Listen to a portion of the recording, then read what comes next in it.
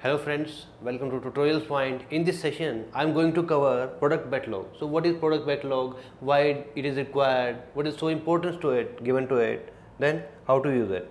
So first thing is, what is product backlog?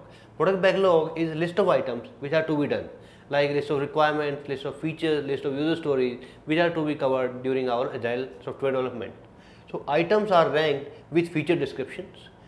In ideal scenario, items should be broken into user stories. So it says product backlog should have multiple user stories assigned.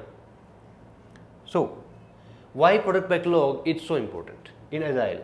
Because it is prepared so that estimate can be given to each and every item, each and every feature.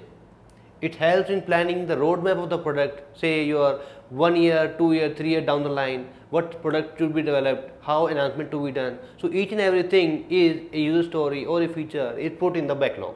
You have a set of backlog, set of items developed, to be developed. So it helps in re-ranking the feature.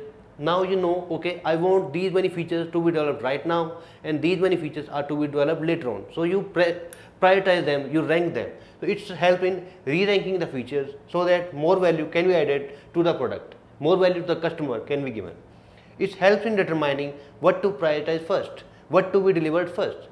Then team ranks the item and then build the value which is given to the customer.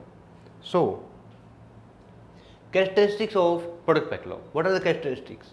Each product should have one product backlog. It is very mandatory, which can have set of large to very large features. Then we have to break down these features to smaller features.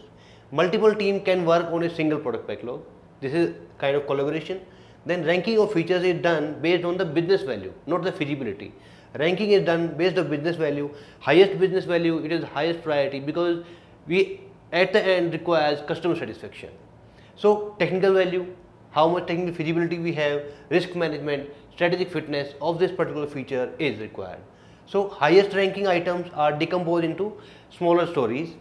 During release planning, like we have release planning, we decompose a highest ranking item, we figure out it, then decompose it to smaller stories during release planning, then assign it to our different iterations. Then we decide, okay, which they can be completed in future iterations or not. So this is the importance of product backlog and which is why it is so much used.